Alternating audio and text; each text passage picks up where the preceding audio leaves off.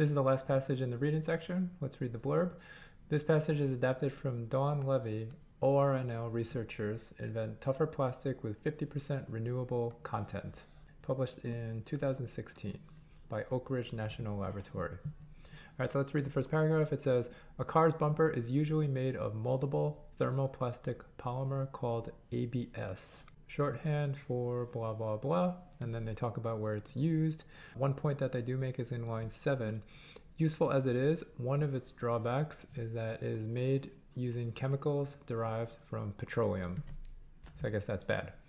Now in the second paragraph, they're going to talk about this new material that they made. It says, researchers at the Department of Energy, Oak Ridge National Laboratory have made a better thermoplastic by replacing styrene with lignin. That was one of the ingredients for the old thermoplastic. And it's described as a brittle, rigid polymer that with cellulose forms the woody cell wall of plants. What's good about this? Line 14, they say it's solvent-free and it produces a meltable, moldable, ductile material that's at least 10 times tougher than ABS. So the new one is ABL, the old one is ABS. The resulting thermoplastic called ABL, and it's the same abbreviation, and they say it's also recyclable. Since they replaced one of the materials with lignin, now they're going to talk more about lignin. It says this technology could make use of the lignin-rich biomass byproduct stream from biorefineries and pulp and paper mills. So basically they're saying these industries probably have lignin as a byproduct in their own processes. With the prices of natural gas and oil dropping, renewable fuels can't compete with fossil fuels. So biorefineries are exploring options for developing other economically viable products. Usually renewable fuels are a lot more expensive than fossil fuels, and so that's why they're proposing this idea of using the lignin stuff, because it is sort of a byproduct of these other industries. And they do say lignin is the most commercially underutilized material. In the next paragraph, they're going to continue to describe lignin. So it says lignin is a very brittle natural polymer. Brittle means it breaks easily, so it needs to be toughened. And that was explained by Amit Naskar.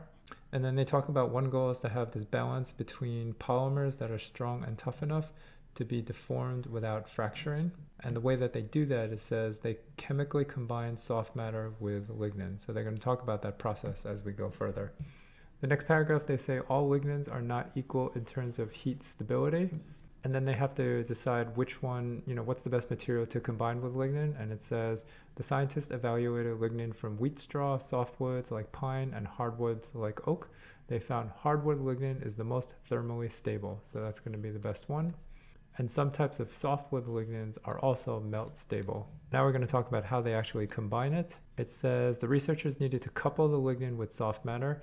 Chemists typically accomplish this by synthesizing polymers in the presence of solvents. One advantage of the process that they used, this was Naskar and Chow Tran, is that they tried to couple the tool in a melted phase without the use of solvents, which presumably is better for the environment.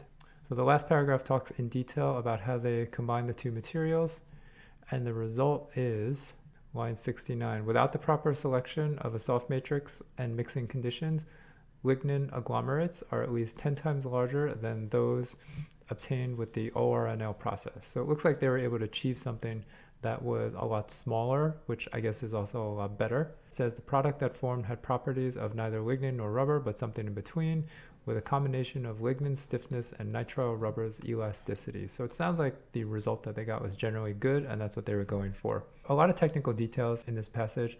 Let's just go back and very quickly annotate as best we can. So first paragraph is talking about ABS, that was the traditional material, and then it's talking about one of the disadvantages. The second paragraph is talking about the replacement to ABS, and that's ABL. And from this point on, we're going to be talking mostly about lignin. Here the discussion is in relation to how it's used commercially. The next paragraph is talking about lignin, specifically the properties of lignin. This paragraph over here talks about lignin in relation to heat stability. Again, we're just annotating in case one of the questions is going to ask about this, so we know where to look. The next paragraph talks about how they actually combine lignin with the other materials. And the last paragraph talks about what the results are, what they have created in effect. Question 42. The author most likely mentions several commonplace objects in the first paragraph in order to, so let's look at it. First paragraph is where they introduce ABS. It says a car's bumper is usually made of it. And it's also the stuff of ventilation pipes, protective headgear, kitchen appliances, Lego bricks, and many other consumer products. Then it says useful as it is. Why are they mentioning all this? Because they're saying it's useful. It's in a lot of products. Choice A, give a sense of the range of uses to which ABS can be put. Yes, definitely. Choice B, indicate the plentiful supply of ABS has led to its devaluation. Nothing at all mentioned about the supply of ABS. Also nothing about its devaluation. They do talk about one disadvantage though. Choice C, provide examples of potential alternatives to ABS. Those are the things that are made of ABS, so they're not alternatives to ABS. Choice D, suggest that environmental concerns will curtail reliance on ABS in manufacturing. Whether or not that's true remains to be seen, but that's not why they list all that stuff. They list all that stuff just to show how widespread and how useful it is. So choice D is out, and the best answer is A. Question 43, as used in line 12, forms most nearly means. So let's take a look at it. Let's start from line 9. Researchers at the ORNL have made a better thermoplastic by replacing styrene with lignin, a brittle, rigid polymer that, with cellulose, forms the cell walls of plants. That's the sentence we want to keep in mind. So what's another word for forms? Lignin, you can say makes up. In other words, the idea is that it's a part of it. So lignin makes up the woody cell walls of plants. Does lignin organize the cell wall of plants? Definitely not. Does lignin compose the cell wall of plants? That's definitely a possibility, because compose in this case would mean to like constitute or make up. Choice C, does lignin conceive the cell wall of plants? Doesn't make sense. Conceive is to sort of like form, like you conceive of an idea, or you conceive of a plan in your mind, meaning to make it. Choice D, does lignin acquire the cell wall of plants? Acquire means to get or to obtain, so also doesn't make sense. So the best choice is B, compose. Question 44, one function of the third paragraph is to, so let's look at what the third paragraph says. And this is the paragraph that we said is talking about lignin and particularly its uses. It says the technology could make use of the lignin-rich biomass byproduct. So the point here was that because renewable fuels tend to be more expensive than fossil fuels, that using lignin, which is a byproduct from these other industries, might be a good option in making economically viable products. And they're also saying lignin is commercially underutilized. And then here it focuses a little bit more on the study. It says the study aimed to use it to produce, with an eye toward commercialization, a renewable thermoplastic with properties rivaling those of current petroleum-derived alternatives. So really the whole paragraph is talking about the economic impact, and it's talking about one of the goals is to create a renewable thermoplastic that has commercial utility and can sort of replace other renewable fuels. Choice A, describe the methods used by NASCAR's team in its research. So nothing about methods used in research, totally off. Choice B, suggest a rationale for the research conducted by NASCAR's team. So rationale is the reasoning. This one could work because, obviously the rationale is to make something that's commercially useful and not as expensive as other renewable fuels. Choice C, describe the scientific phenomenon that NASCAR's team attempted to explain. So really no scientific phenomenon going on in that passage other than the fact that lignin makes up the cell walls of plants. Choice D, discuss the practical benefits that have resulted from the work of NASCAR's team. I think this is kind of a little off in terms of time. If they want to talk about practical benefits that may result in the future from their work, that could work, but it hasn't happened really yet, so choice D is out and B is going to be our answer.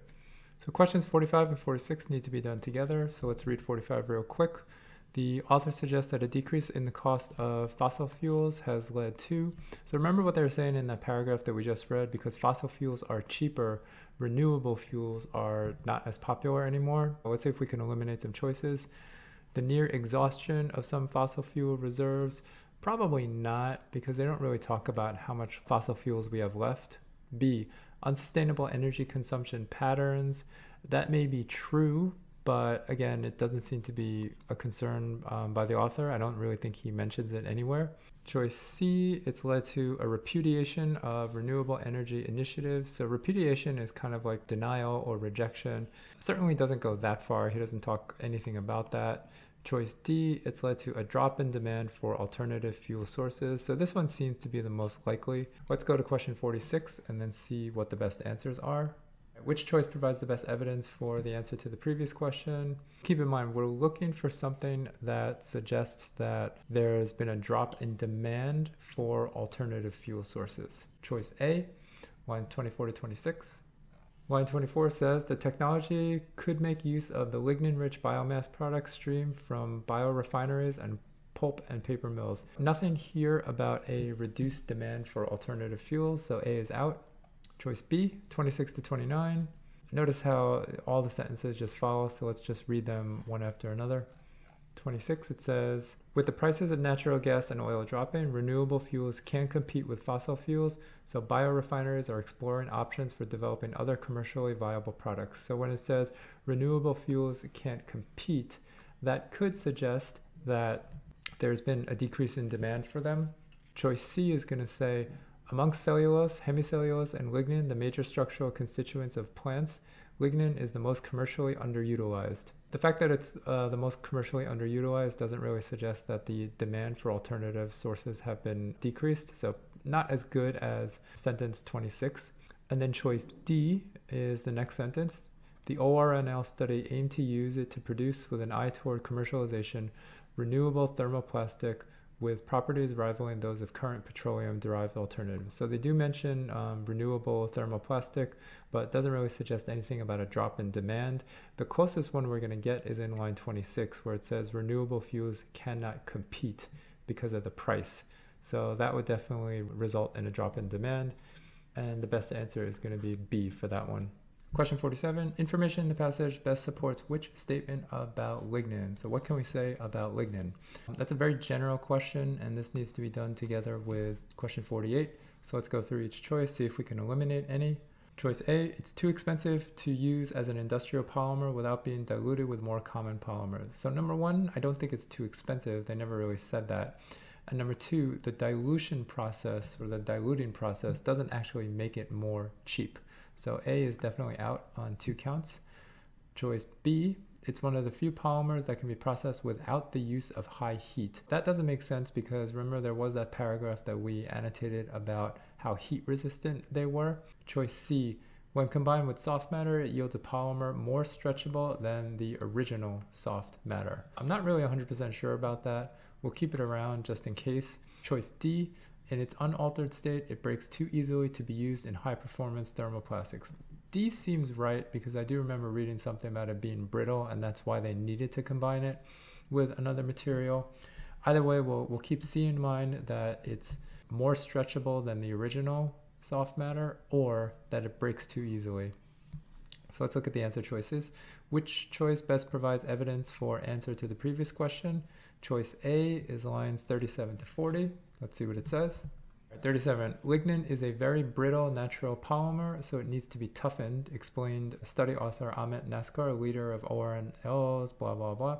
So yeah, this does seem to back up choice D. Let's go back. Notice choice D says it breaks too easily to be used in high-performance thermoplastics. That definitely seems to go along, so A with choice D, we'll keep that in mind. Let's check choice B, 42 to 43. It says, we need to chemically combine soft matter with lignin. Nothing in the sentence itself about lignin either being more stretchable, the new material when combined, or about lignin breaking too easily. So choice B is going to be out. Choice C, 45 to 46. Very rigid lignin segments would offer resistance to deformation and thus provide stiffness. So again, this is talking about the drawback of using lignin by itself and why it needs to be combined with something. Doesn't say anything about the resulting product going to be more stretchy or stretchable than the old one. So choice C is out.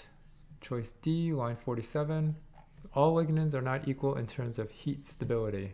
So that doesn't back up either choice C or choice D, and it also contradicts choice B in 47. So D is out, and our best choice is A for 48 and D for 47.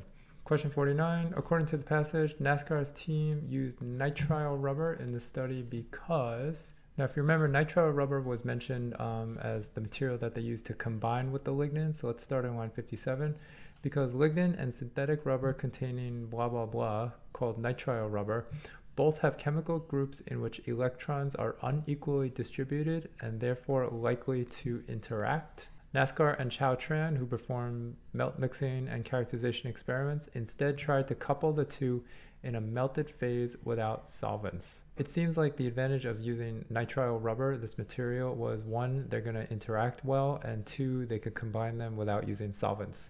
A, nitrile rubber is stiffer and more thermally stable than many other types of soft matter. It doesn't say that at all, so not going to work. B, the chemical composition of nitrile rubber suggested it would combine with lignin without the use of solvents. Yes, definitely, that's what we just read.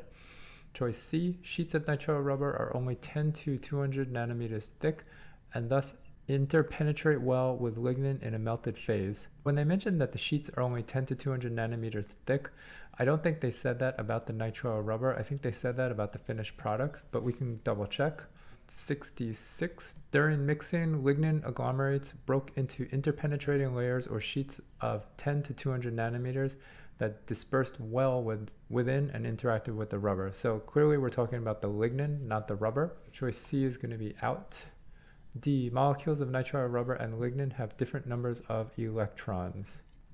That's probably true, but that's not the reason why they used it. Let's double check that line about electrons. It says both have chemical groups in which electrons are unequally distributed and therefore likely to interact. It's more about the distribution of the electrons and not the different number of electrons, although it might be true that they have a different number of electrons. D, still not as good a choice of B, and we'll stay with that one. Question 50, as used in line 73, properties most nearly means. It says the product that formed had properties of neither lignin nor rubber, but something in between. So what do they mean by the use of properties? They're obviously talking about the material itself. So I would guess characteristics or traits. And we need a word that means something similar to that. So keep in mind the sentence is saying the product itself had certain properties. Did it have possessions? No, that would be like houses and stuff. That's not what they mean by property here. Did the product have compositions? This word is kind of off. Composition does have to do with like the ingredients of something or the makeup of something. That's really talking about sort of like the constituent parts, like what properties or what things make up that material. So B, not likely going to be the answer. C, what qualities? Yeah, so qualities is probably the closest to the words that we guessed, which were characteristics or traits. Then choice D, to say that the product formed had objects, neither like lignin, also doesn't make any sense. So the best choice is C. Question 51, according to the graph, all right, I'm not even going to read it. Now should be the first time that you're actually looking at the graph, so let's do that. So what's the title? It says tensile strength, which means maximum stress at breaking, and maximum stretch before breaking by source of lignin in thermoplastic polymer. Remember, you know, in the passage they mentioned that you can get lignin from any of these types of wood. So on the left, we have tensile strength, and that concerns all the black bars of each material. On the right, we have maximum stretch before breaking, and that is measured by all the gray bars in each of them. Obviously, there's a lot of variation. Some have high tensile strength and low max strength, and some have the opposite. So let's see what the questions say. 51, which source of lignin resulted in thermoplastic polymer with the greatest tensile strength? So that's pretty easy. Let's just look for it. Tensile strength is in the black, so which one has the greatest, which is basically the highest black bar, and that's softwood type 1. So the answer is C. Question 52, according to the graph, the maximum stretch before breaking of a thermoplastic polymer produced from softwood type 2 is closest to, and all the answers are in terms of percent increase. You may initially be thinking that you'll have to do some calculations, but if you read the graph carefully, notice that the maximum stretch as they present it is already in terms of a percent increase. So really, this is just locate the measurement on the graph. Given that they are asking for the maximum stretch for softwood type 2 in percent increase, that's going to be right here, and it's the gray bar, so that's closest to 500%, which means that choice C is the answer, and this is actually a very easy question, easier than it appears.